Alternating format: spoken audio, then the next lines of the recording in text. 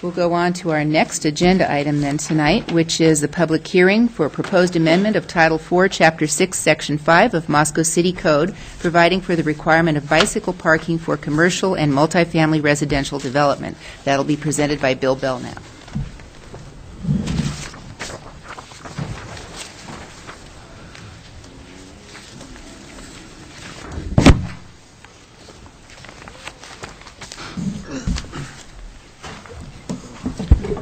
Good evening, Madam Mayor and the Council. As you mentioned, the item before you this evening is a proposed zoning code amendment to require bicycle parking for both commercial uses as well as multifamily residential uses. To give a little background, currently the city does have requirements for the number of motorized vehicle parking stalls that are required for a variety of land uses within the city, but we do not have any standards for the provision of bicycle parking for any development type. The city does have a fairly exceptionally high bicycle use. According to the 2000 census, it was reported that almost 25% of workers either walked, biked, or used other non-vehicular means to get to work. And 3% of the city's total journey-to-work trips were made by a bicycle. That does place the city of Moscow within the top 1% of the nation for bike use. Additionally, under the city's 2008 citizen survey, it reported that 10% of respondents regularly biked or walked to school. I think overall there's a general desire among the city to promote the ability of residents to utilize non-motorized means to move throughout the community, and that certainly includes bicycles as a means of transportation, improve air quality, reduce congestion, and promote active and healthy lifestyles. There are a couple citations from the comprehensive plan on the topic. Section 364 of the city's comprehensive plan states that the city should develop bicycle parking requirements for the new multifamily and commercial developments. Implementation Action 31155 also continues to state that the city should improve existing bicycle parking opportunities through the provision of covered bicycle parking and require that future commercial and multiple family residential developments include bike parking facilities. The Transportation Commission really began this effort, and over a series of months to years really conducted a lot of research on the topic that began us on this effort. The Transportation Commission staff reviewed bicycle parking requirements from 13 different communities around the country, and including several within the state. We had Boise and Ada County, which isn't on the list here, Coeur d'Alene, Sandpoint, as well as Ashland, Boulder, Chico, Corvallis, Davis, Eugene, Fort Collins, Madison, Missoula, and Palo Alto. There is a compilation of the bicycle parking requirements of those communities that was included in the packet this evening. On August 26, 2010, the Transportation Commission, after working for several months on a draft ordinance, recommended approval of the ordinance to the Planning and Zoning Commission and the City Council. Now, the proposed ordinance would certainly require the provision of bicycle parking for new commercial and multifamily residential developments, and also during the change of use and or expansion of that use. It would establish a number of bicycle parking spaces required by land use, much like our motor vehicle parking is. It would establish standards for bicycle parking, including acceptable bicycle rack types, those that support the bicycle in an upright position by a minimum of 2 positions on the frame, that prevent the wheel of the bicycle from tipping over, and that allow the opportunity to lock the frame and one of the wheels or both wheels with a single locking device.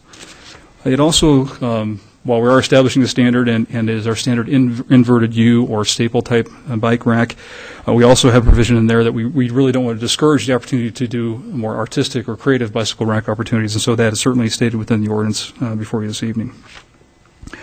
The ordinance also provides guidance regarding the location and lighting of bicycle parking areas, generally that there be near entrance areas that are in areas that are visible and lit to discourage theft and vandalism. And there's a provision in that requires sheltering or covering to accommodate long-term users of 25% of the required bicycle parking for commercial and institutional developments, and 50% of the required bike parking for multifamily residential uses. It also establishes bike rack spacing standards, so the dimensions for what a bike parking space is to be 24 inches by 72 inches, as well as the spacing of bicycle racks, minimum spacing of 48 inches, and the provision of aisles in larger bike parking areas where you may have multiple rows of bike racks to allow access by users. There's also provisions related to bicycle trailer parking, and while there is no specific standard or requirement for the provision of bicycle trailer parking, it does encourage that bike racks may be oriented in a certain manner to accommodate the placement of trailers, especially around uses that may have a high trailer use, so youth recreation facilities, libraries, grocery stores, or others that you may see trailers more often. The ordinance also provides for administrative variances for existing developed sites that allow some deviation from the bike rack spacing and sheltering, where the zoning administrator determines that such variances are reasonable and not conflict with the intent and purposes of this code. So it allows some flexibility when we're talking about an existing developed area to be able to try to accommodate the provision of bicycle parking on the property. It also allows the displacement of up to 10% of the required motor vehicle parking spaces to be able to accommodate the provision of the bicycle parking. It also provides an opportunity for phasing of bicycle parking demand for particular uses where potentially the bike parking demand is uncertain or where there may not be suitable bike access to the development site. There are a few other points to clarify as well. The proposed bike parking requirement does not apply to the Central Business Zoning District. So much like the Central Business District does not require motor vehicle parking and that is provided in a public manner, bicycle parking also would be proposed to be continued to be provided in that same manner. Many of the properties are fully developed or fully built out with structures that would preclude the opportunity of providing bike parking on a private property. And so it was the recommendation of both commissions that remain in a public fashion. Also, the bike parking doesn't apply to the university-owned or operated facilities. Again, those are facilities that are not subject to the city's zoning code, so it does not apply to those facilities. Shopping malls, centers, and similar facilities generally have a fairly complex and sometimes fluid mixture of uses within those structures, and so generally we would work with them on developing a composite parking requirement that will allow them to phase in over time as businesses change and or expand. We also received a request from Councilmember Bastide to provide a compilation, and he provided a list of a variety of uses so that we could kind of compare some of the bike parking standards that are in the proposed ordinance to kind of real-life businesses that exist within the community. And so hopefully that is legible on the screen, and there's copies before you on the dais. So I won't go through all of these, but we had going from Moscow Building Supply to Tidy Men's to Rosar's, Tri-State, Walmart, Eastside Marketplace, Winco, and others. We compiled the table here in what you have before you includes the individual property or business name, the assumptions in that we had a fairly limited time to prepare this. We had to make some assumptions on actual square footage and floor area, so we didn't go out and measure in each of these individual businesses. Most of these measurements were either based on records that we already had in the office or based on aerial photographs and scaling out the size of the roof area. And so these are approximations of the square footage. Were able to obtain enrollment in students and employees in the junior high and the high school, as well as Gritman Medical Center on their employees and their max day shift and the number of beds they have to be able to compile this. So we have the kind of the assumptions that were given in making these measurements. The next column over lists the use category. The next one indicates the number of bike spaces. And then the final column on the right-hand side indicates the required number of bicycle racks. And so it's assumed that every bicycle rack can accommodate 2 bicycle parking spaces. If there are any questions, just maybe to run some examples. One of those was a proposed remodel or expanded Walmart that would be expanded to approximately 121,000 square feet. That'd be a retail establishment of over 25,000 square feet and would have a bike parking space requirement of 12 spaces or a total of 12 bicycle racks for that facility. A couple other examples, the Eastside Cinemas movie theater, which I don't know exactly how many seats are in each theater. I know there are 5, and we estimated there were 50 seats per theater. For a total of 250 seats, that would result in a requirement for 7 bike parking spaces or 4 racks.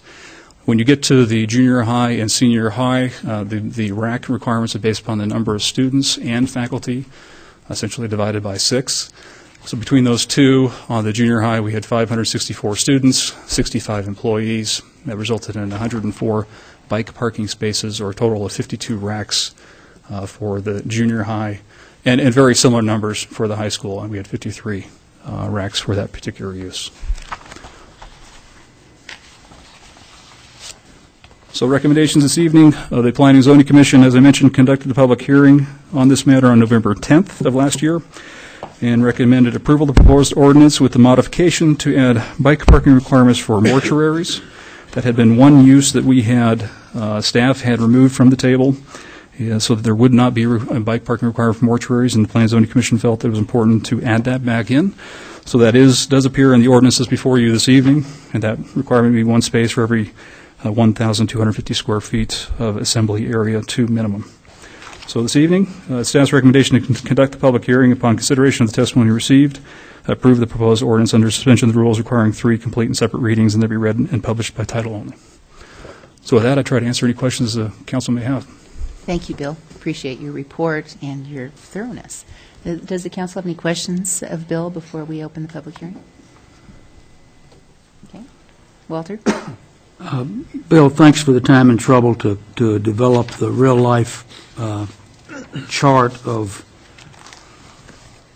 bike requirements under this, or bike parking requirements under this, as required by the proposed ordinance. It was a little hard to take the ordinance and talk where it talked about if 5,000 to 25,000 square feet, 10 plus 1, 400 square feet in excess of 5,000, cha-cha-cha, and so forth. And I just had, no way I could do that in my head, and I knew that y'all had the ability to do it fairly well, fairly quickly, and I do appreciate it.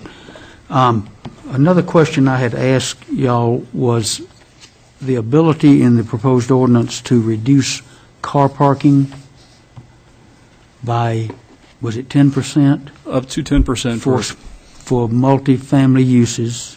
For existing developments. Existing developments. Correct. Okay. Did you do some computation on the value of that? In other words, to a developer, cost is lost profit. If you're offering them to reduce the number of car spaces by putting in bike parking, is there any trade-off in money? The way you look at it? There may be, depending upon the situation. The way that provision is structured is intended to provide an opportunity, and it started off as one stall in the initial draft, and the P&Z recommended that it be changed to a percentage standard. But the intent was to provide an opportunity where you may have a developed site that doesn't have enough area to be able to place bike parking, and maybe they wish to do so, that they could displace that parking stall and be able to install bike parking in that area. There may not be, depending upon the situation, there may not be a significant cost savings, because in most instances we're talking about an existing developed parking lot. And so it would be a matter of taking one stall and cordoning it off and installing bike racks in that location. If it's a location where they may be an existing developed site where they are reconstructing the parking lot, traditionally we usually estimate a bike parking or a vehicle parking stall as being somewhere around $1,200 to construct. And so if you think about a rack to install, maybe in the $150 to $200 for the bicycle rack installation, if they did not have to improve that bike parking, or if they're reconstructing that parking lot and didn't have to pave or improve that vehicle parking stall, and instead we're installing bike parking there may be some potential savings in that instance. But the intent was not to structure it as a cost savings, but as to provide a means to create areas and opportunities for bike parking installation on existing developed areas. And it's not a trade-off in new construction. Correct. If you put in this bike parking, you don't have to put in as many car spaces. That is not the case. Correct. And was there another question I'd asked in my email from Saturday night that I don't remember? And you do? Let's see if I have the email here. They were all important. I recall there were 4 questions, the fourth being the compilation of the numbers, the first being the cost issue of the deferral of bike parking. There was a question related to university-related fraternities and sororities. Yeah, would you clarify that? I understand it now because I talked to you this afternoon. Would you make that clear? Facilities that are owned and operated as university facilities, so a good example might be the Sub or the Kibbe Dome or the student rec center or other facilities are not subject to the city's zoning code or standards. It is not necessarily a function of the university zoning district that excludes their regulation, but it's more of the form of government in the state and the city's relationship. But we do regulate the private uses on university grounds. So if it's where we most commonly see this might be sororities or fraternities that are private fraternities and sororities that may be constructing a building or doing a renovation on university-owned property. The property may be zoned university, but it's a private entity that is conducting the use on that property, so they are subject to our zoning codes and standards. So fraternities and sororities on a university-owned and university-zoned parcel is still subject to the provisions of this section, and so we did have an example. Sigma Chi was the fraternity identified. It could be any fraternity or sorority, and the parking requirement, assuming 60 occupants, was 12 bike parking spaces or 6 racks for that particular use. Those are the ones I recall, and if I get back to my desk and look at the email and I find another one, I'll respond to it. Okay, thank you. Walter, would you like to look at your email Look at my- again before? Pardon me? Yeah, Your name is Walter I didn't bring mine with me, so. I can get it off my laptop over there when I get. Pass this down there, just so Walter can glimpse at it again there and see.